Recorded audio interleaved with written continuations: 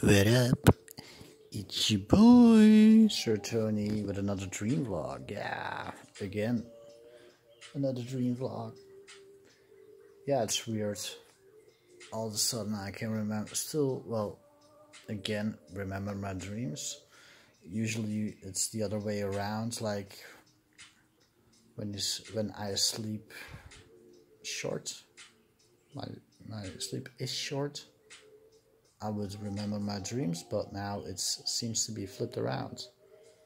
Now I was able to sleep 3 days in a row, 8 hours almost. So now I can't remember my dreams. That's fucking weird, dude. But cool, right? I dreamt weird shit. Really weird shit. Well, not really.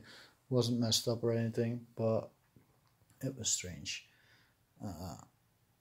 First thing I dreamt, last night, I followed this lady, and her name on YouTube is Miss Tamu. Tamunjina Priestess Heartus 108. And she's a very spiritual lady. Yeah. And she does like card readings and rune stones and all kinds of stuff. Not really my cup of tea, but I really do enjoy what she brings to the table. Yeah. Yesterday I was interested into one of her card readings. Maybe, yeah. I was interested. Maybe she should do some card reading for me. And I was looking at her prices. She got a website, and the website had a bunch of text on it with the prices and what she all does. And one of the things, she had a picture of a altar. She also has a service of making altars for other people. Now what it is, I can't really say, but I think it's a personal worshipping altar to worship yourself. That's what I'm feeling. Maybe I need to look into that. Not that I want to make an altar though, but it ties in with the dream that I had. Yeah. Dream that I had, one of the dreams. I was here in my room. Yep. There's no bed in it. No beds. There was 5 to 6 other people right there. I don't know who they were, but they were there. And I was making an altar right here where my bed is. This was away. There was like a little table right here, but not big, really shallow table. And there was stuff on there like stones or something. I don't know what it was. Props I should say. And the thing that I was doing was altering a cloth that hang on the wall here. I was cutting it up to drape it perfectly on both sides. I don't know what it said. It said some words. I can't remember a image, but it was all red, and the drapes that I was cutting was white. And I was messing up. So I was messing up. And the people that were in the room, they laughed at me, not like to bring me down, but chuckled, and they were correcting me. I should do it perfectly. And also in that room, I had weed. That's right. Can't remember that I was smoking it, but yeah, I've been vaping lately, and I had like a jar with super fine weed in it, and it had a spout like this, and I was pouring it into my vape. with juice already in it, so can't remember me smoking it, but I clearly can remember doing that. So yeah, pretty weird.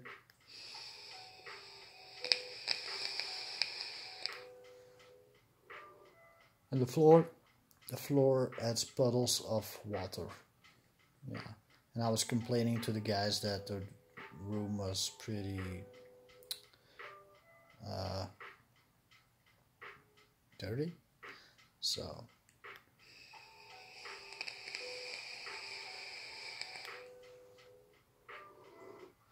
that's all I can remember from that part. Me making an altar. Yeah. I wish you knew what it was about. It was red. Red is my color, my favorite color. So maybe, I don't know. But hours later, I dreamt something else. It was really bizarre. I was in hallways. I was remote view style seeing this. There was a little girl, 11, 12 years old, and she looked very diseased. She looked not overweight, but she looked puffed up, like really allergy puffed up, and she had like red spots on her face and black circles around the eyes. Very, yeah, diseased. She had a classic dress on, 60s style. And she was walking through the hallways. The hallways looked metallic. And as she was walking, basically my sight was in front of her belly. Yeah. And there were guys behind her, but I never really could see them. But I felt it. I felt she was not alone. So I was walking with her as I was sight from, as if my head was floating with her. Feel me? And then as I was seeing her, I was looking up at her face as she was walking, and then I could see above, and it was like big round air pipes, and there was written text in it, on it in blood. Yeah, all the way that basically what I could see that moment was all written in blood. I don't know what the words said, but I think I got a name, and the name was Victoria, I think. I'm not sure, but it was Victoria. So definitely something with Vic. So, pretty creepy, right? But as she was walking and I saw that, after that my vision turned in front of her where she was looking at. And she was looking at a BMX driver. And he was driving in the hallways, stunting, like popping wheelies and front wheelies and twisting the bike around. And there were doors in the hallway, and he would open the doors with his BMX. And this guy just had a super modern BMX. It was unreal. I don't think that exists in real life, but it was yellow and blue. Yeah. And the guy was an adult. He also had a helmet on. Also something with yellow, but I can't remember the other color. So he was opening doors, and we were going through rooms like bureaus. Yeah, bureaus. And I don't know how many we went through. I think 3 or 4. And then we came to a last door. He opened the door with his BMX, and it was a really big room with 1 desk and 2 chairs, and behind it was a very big window, and outside you could see like this, very overcast, and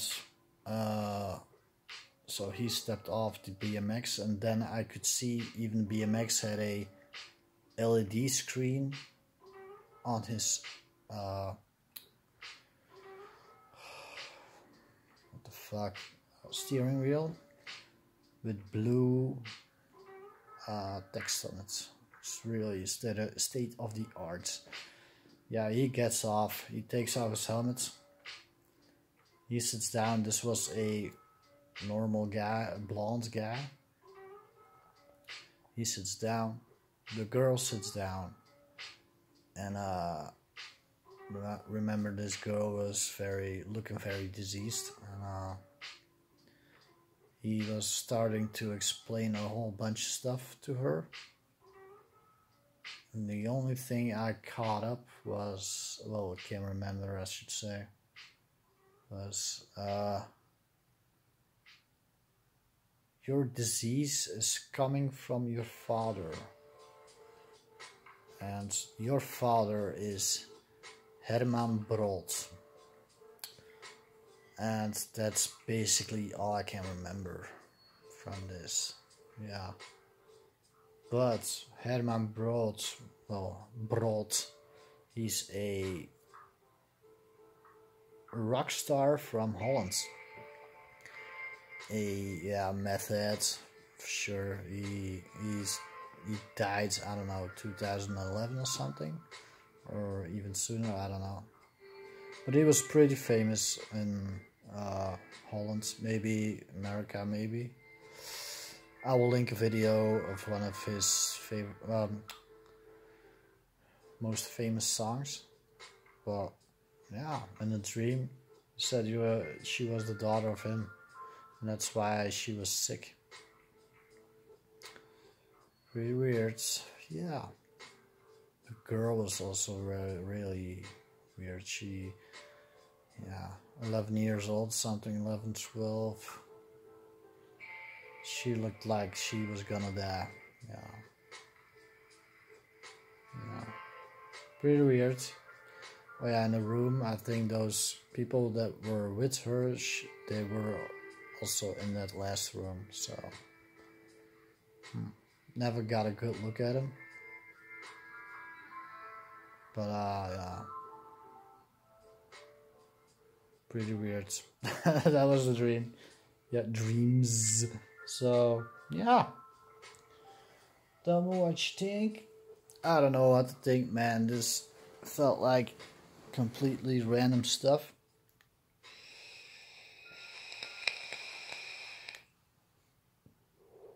But Herman Brood, holy shit, dude. Why?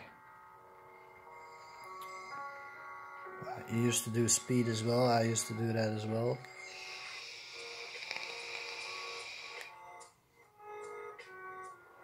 Or no. I don't know. But tell me what you think. Okay.